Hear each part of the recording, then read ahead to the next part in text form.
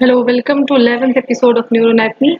And today we are going to talk about receptors. You can say the receptors are connection of your body with the outer world. As eye has photoreceptors, they receive the light and send it to the brain. And with the photoreceptor, you are able to see the world.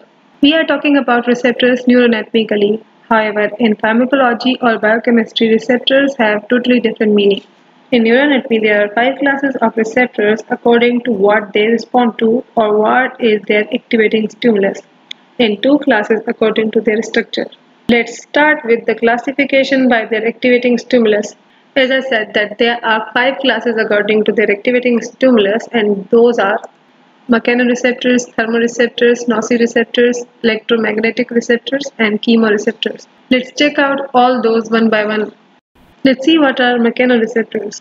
Mechanoreceptors detect stimuli like touch, pressure, vibration, and sound from external or internal environments.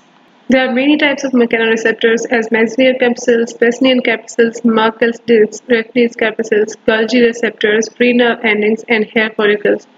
Before going forward, let's summarize all the information we learned till now. We learned that receptors are connections of our body to outer world. Then there are five classes of receptors according to their activation stimulus and two classes according to their structure. And then we learned about the names of those five classes. First of those classes was mechanoreceptors, and then we jumped into the types of mechanoreceptors. I hope it is not too complicated. Let's check out the types of mechanoreceptors one by one, and then all the five classes one by one. Meissner corpuscles are also known as tactile corpuscles. They are located in dermal papillae of the skin, especially the skin of palm of the hand, sole of the feet, nipples, and external genitalia. These corpuscles are ovoid in shape, and they have a capsule of connective tissue that is continuous with the endoneurium of the nerve that is entering to it. I described all the coverings of nerve in episode 9. I'm only showing you what is endoneurium. This is endoneurium. Outer covering of nerve fiber or axon is called endoneurium. A few myelinated nerve fibers enter the deep end of capsule.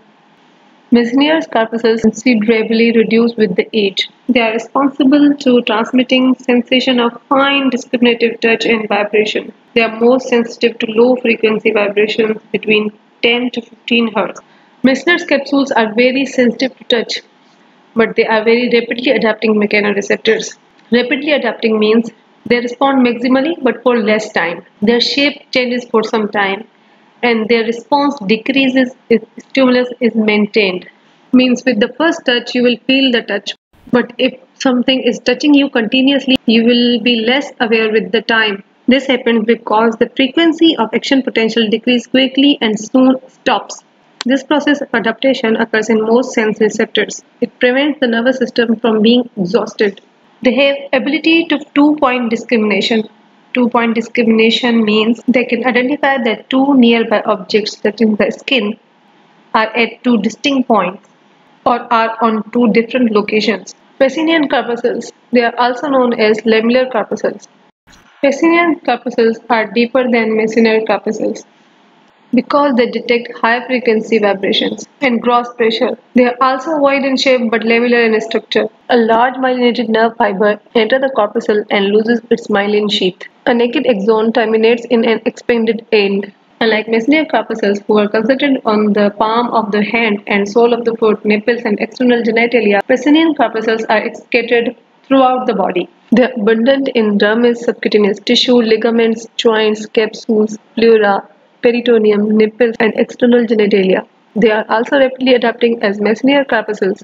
Their range of frequency is 20 to 1000 Hz. Merkel's discs. They are concentrated in fingertips and hair follicles. In hairy skin, clusters of Merkel's discs are known as tactile domes or touch domes. As Meissner's and Pacinian corpuscles were sensing vibration, Merkel's discs sense touch. It is the main type of tactile end organ for sensing gentle touch, including social interactions, environmental explorations, and tactile discrimination. Since it is highly abundant on fingertips, it has high tactile acuity for an object's physical features such as texture, shape, and edges. Unlike Meissner and Pacinian corpuscles, it is slowly adapting, means you are aware of stimulus instead of stimulus is being persistent.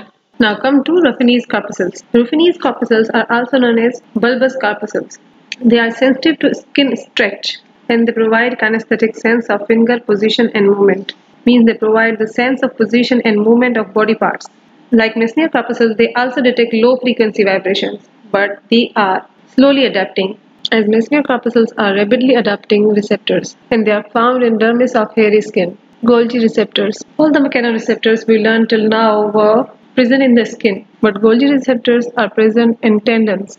As you can see, this is the bone, this is muscle, and this is tendon which is attaching the muscle to the bone. And here you can see neurotendinous spindles or Golgi receptors that are present in tendons and where it is located near the junction of tendon with the muscle. They sense the information regarding the tension of muscles and send it to the brain. Golgi receptors have capsule outside with the collagen fibers inside, and one or more myelinated sensory nerve fibers pierce the capsule, lose their myelin sheath, branch and terminate. When nerve branches get squeezed by moving tendon, they get activated, so they are sensitive to muscle tension. And in the last, the mechanoreceptors left are free nerve endings and hair follicles. A free nerve ending is an encapsulated dendrite of a sensory neuron, most commonly in the skin, and they are extended into the middle of epidermis. Free nerve endings are sensitive to painful stimuli like hot and cold, and they are also sensitive to touch, pain, pressure. Now let's learn about hair follicles. At the base of hair follicle, there are sensory fibers that wrap around each hair bulb. Bending the hair stimulates the nerve endings, and then we feel the hair has been moved. Hair follicle receptors are actually receptors of touch, and with this, our mechanoreceptors are finished. And we will learn about other receptors in the coming video. Till then, Khuda Hafiz.